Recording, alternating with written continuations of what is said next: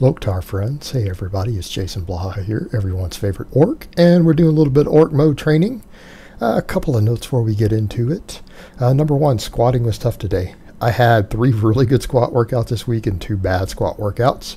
And if you guys are noticing the trend, you notice when I do the heavy deadlifts with the straps, on days I do volume back off squats, I can't squat hardly the next day. It's to be expected. And, you know, some people are like, oh, you're trying to do too much at once. No, guys, it's fine. I'll adapt. And, you know, at the end of the day, if I can have days like today where I can only squat 425, even though multiple other days I hit 485 and then do back off work with 405 for triples, that's fine because I'm still getting the upper threshold muscle fibers. I'm still, as far as my body's concerned, that's an RPE 9.5 rep. It's still going to adapt to it. I'm still getting training stimulus. Yes, I'm under recovered. Yes, my nervous system is not recovering from the frequency of deadlifting I'm doing with the squats and the new back off work added in and everything else, and that's fine. You adapt eventually. You just keep getting more sleep, get quality nutrition, de-stress, hot baths, massages, whatever it takes, and, you know, muscle through it. It's fine. The thing is, I'm not getting any connective tissue pain. You know, some people be like, do you need a deload? No, guys, you deload when you're getting connective tissue pain or extreme loss of strength. What we mean by extreme loss of strength, true overtraining, you usually see a 25% cut on your maxes. A 400 pound turns into a 300 pound. But losing 60 pounds off when you're doing every day, especially then when you can come back the next day and hit the max again, no, that's not. We're not overtraining. We're on the bleeding edge of overreaching. But that's okay. It's all good, baby, because it's only on one exercise. Yeah, it's a critical one, but not the end of the world. The thing is, suck it up, keep pushing through. And again, if I saw signs of injuries, it would be different. If I was getting inflamed connective tissue, it'd be different. But yeah, this 425 was tough today. But yesterday was one of the heaviest workload days I've had in a long time. It was the heaviest deadlift I've tried to grab this year. And I just only recently started deadlifting again, and I'm deadlifting 6 days a week. Yeah, I'm going to be under recovered. I got the equivalent of my best work set and back off set as far as my squat that day, and then I hit the heaviest deadlift I've hit this year. Yeah, I'm a little under recovered today. But you know what? It only affected the squat. My benching was great. Now, also, side note again, before we get over to the benching, I did power cleans today on camera. I figured, you know, I need to start doing them on camera. I played with them just a little bit this week. And I need to start learning to power clean. I need to start filming myself. I really need to get the lift down. The Olympic lifters, you may want to cut out after about the 8.5 minute mark because you're going to cry. You're going to cry. You're going to say those are quite possibly the worst cleans you've ever seen in your life. You know, and if you've been having a bad week and you're a serious Olympic lifter, it might want to make you kill yourself or something. You know, don't watch it, dude. Don't watch it if you can't handle it. It's bad. So now that that's out of the way, let's get on with the other chats. So you'd be like, those are muscle cleans, bro. What the hell? But you got to start somewhere. I am not coordinated. I'm a big old uncoordinated hippopotamus with Meniere's disease. So I already have some equilibrium issues. You know, the complex movement like power clean, it's probably not going to be beautiful. So you guys have been warned.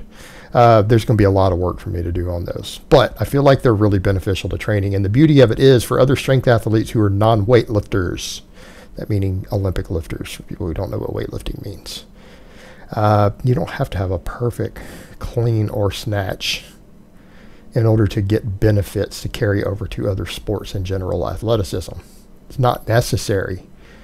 Just a regular old power clean, a power snatch. You don't need full cleans. You don't need full snatches to get benefit.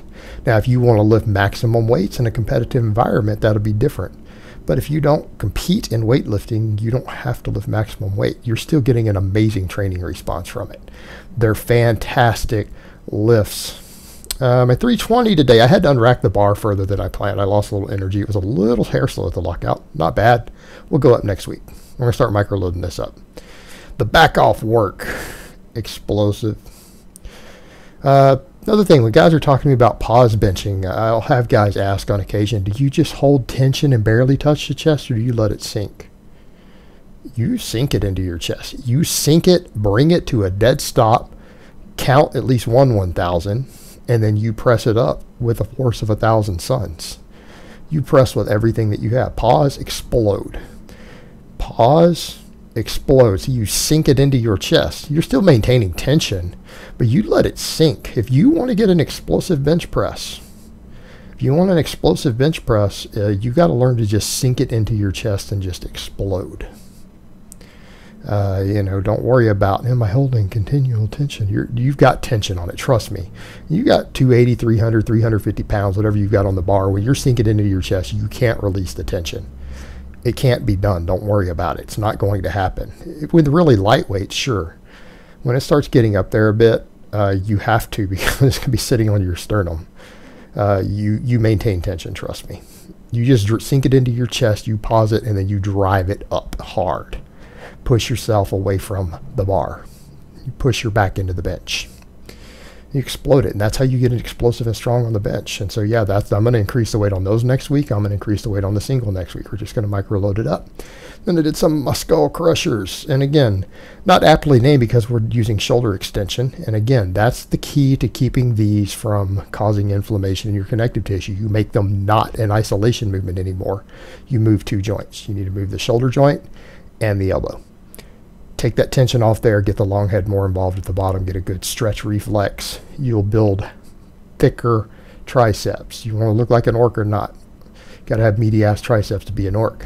You also need meaty ass triceps to have a powerful bench press and a powerful overhead press. So it's all about that. Yeah, I just do one set. You know why? Because I do them every day after my back off sets on benching.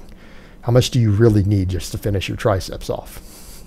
I'm doing 15 sets of bench every week. You know what? 5 sets of those a week will be fine. Just getting a little extra training response in the triceps. Today, hook grip. So no straps today. All hook grip. Working that hook grip. It went better. I ended up doing 2 reps with my 485. I separated them and re-chalked. The first one, I wasn't happy with it. I felt a little dicey with it on my thumb. So I didn't hold it very long at the top. I just locked it and then brought back down. So I decided I needed to get at least a second rep in. And you know what? My skin isn't having a problem. Like there's no tears. There's no sign that it's going to tear. That's really, really good. So I'm glad I did a second rep today just to get that extra training response because I need that. So 3 days a week, I'm going to pull relatively heavy with this hook grip, and then I'll pull the straps the other 3 for a bigger training response because I'm not strong enough on the hook grip yet to really hold weights I'm capable of deadlifting. And people say, how long is that going to take? It's going to take months. I mean, I'm going to be realistic. People always want these quick fixes for everything. They want everything right now.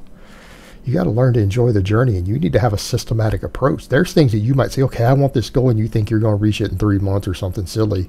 It might be a 2-year goal. It might be a 3-year goal. You better have a plan in place on how to reach that goal and an idea of how you're going to adjust. See, I just brought it down really quick on that one. And the next one, though, I held it just a little longer because it felt nice and steady. I got it chalked up really good again, got those thumbs chalked up. And the top of the thumb, too. That's the other thing, too, I've noticed. If I forget to chalk up kind of the thumbnail, sometimes my finger slips off easier. But if I get chalk on that thumbnail also, the liquid chalk, it really gives me a good spot to grip my fingertips over because I don't have long fingers, guys. I've got stumpy fingers and thumbs. So that chalk gets real important on the thumb for my hook grip. Now, guys, I did some bar cleans and I just ramped up to a heavy single. Enjoy the show. If you've never seen a hippopotamus fly, if you guys see some of the thumbnails or slow it down, you'll see I do actually catch air on quite a few of these. My toes actually break the ground. I've got still shots. I put one up on the Facebook because some people are like, really, it happens fast. You don't see it because it's pretty quick. But yes, my toes on some of these are clearing the ground like this one here. I got a screenshot of it up on the fan page. My front toes are coming 3 inches off the floor. So you've seen a hippo fly now. But it needs some work. As you guys notice, I'm definitely flexible enough to rack. I front squat that way. A lot of people weren't aware of that when I was front squatting early on in the Bulgarian before I was filming. When I front squat, I front squat with a full grip. I have no trouble at this point getting my thumb around the bar and holding in a front squat. But some of these, I've got to work on that catch, and I got to get better at squatting at the top. These are definite problems for me. It's not natural for me to squat into the top of it, a front squat. And I know it's bad. I know it's making it pretty much a muscle clean. So I'm going to work on it. But here's my last one with 225. you know, like I said, I get it up there, but if you guys notice, I have to remember to bring those elbows up at the rack. It's something I've got to work on. I'm going to have to start practicing, maybe playing around with a little squatting and see if that helps afterwards so that I get into the habit of it. All right, I'll let you guys see that silliness one more time.